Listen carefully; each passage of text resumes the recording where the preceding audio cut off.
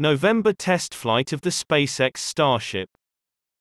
SpaceX has been working on many Starship spaceship designs, some of which have failed spectacularly. SpaceX, on the other hand, claims to have ironed out most of the kinks in Starship and anticipates flying its maiden orbital test in November.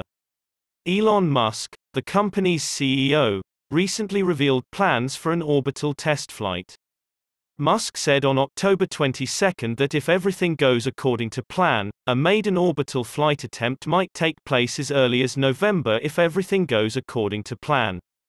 Musk did, however, include a disclaimer stating that a flight in November is subject to regulatory permission in the United States. The FAA has not yet approved SpaceX's planned orbital test mission. SpaceX must first be given an FAA launch authorization for orbital missions before the trip can take place. The environmental examination of SpaceX's launch site along the Texas coast is one aspect of the FAA's study that has yet to be resolved. In mid-September, the FAA published a draft of the evaluation for public feedback. However, postal and electronic comments are still accepted until November 1.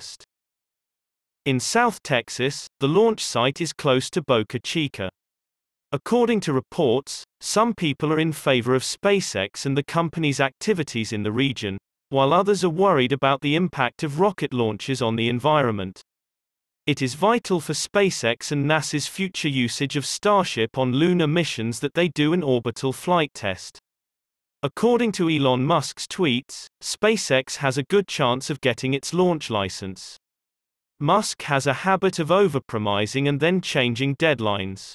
It's still unclear whether SpaceX will be able to finish the mission.